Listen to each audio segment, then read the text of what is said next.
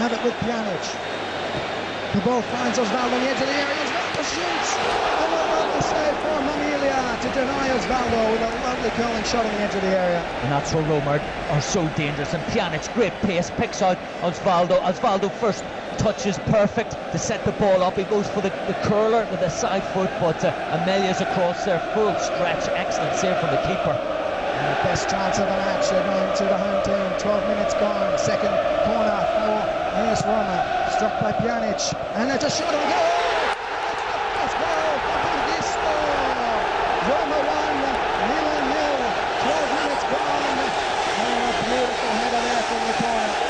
Nicholas Burdisso, they're saying it could be his last match before he returns to Argentina and Boca Juniors. That's who they're talking about. He's going to go in January. If this is his last match, what a way to go out.